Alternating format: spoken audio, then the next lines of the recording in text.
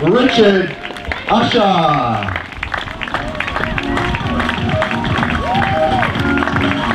155 k's all the way from 2J.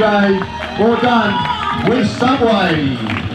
Hello, Richard. All right. Oh, thanks, guys. Oh, Come on, buddy. thanks very much. Brilliant, mate. Brilliant. Yes, mate. Well done, mate. Well done, Richard. Oh, One of them, mate. oh, Easy.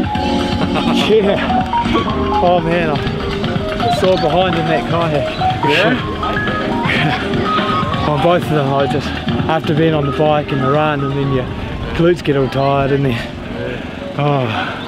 So Richard must be happy with your performance. You, particularly when you overtook the lead team about Bell's Rapid or so, they put a smile on your face? Yeah, it's always nice, but I knew that was never going to last. Yeah.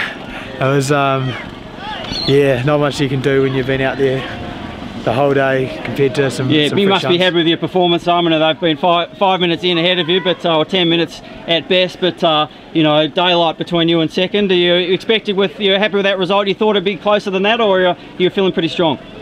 Yeah, no, I thought it would be a lot closer actually. It's I haven't been feeling very good in the lead up to this, obviously, and so yeah, I was quite surprised when we managed to get away from Sean on that first bike, and I just I thought, oh, that's a bit of a bonus. I wasn't feeling great on the run, and I thought I'd just pace it for the whole day, and you know, if he caught up on the run, I thought, oh, maybe, you know, like it probably would have taken a bit more out of him, but I never saw him, so I thought that was a bonus. And tactical decision to paddle the whitewater. You know, were your legs done in, or that was always the plan with the optional leg there at leg 5? As long as the local guys said that there was good water there, I thought. I mean, I love paddling whitewater, and you know, sure beats running.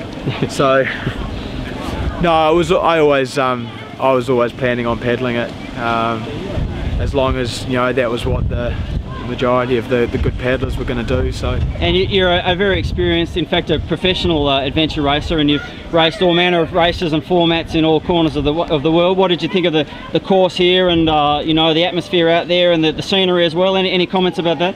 Oh yeah, I mean, got fantastic support from all the people here that were, you know, supporting the race, and that's always, you know, it's great coming over to get such great support when there's plenty of locals here they can support as well. So that's really appreciated, and yeah, really nice course. You know, I didn't really know what to expect, but we went through some pretty, you know, some really beautiful areas, and some fantastic riding on that first leg. You know, like good roads and rolling terrain. And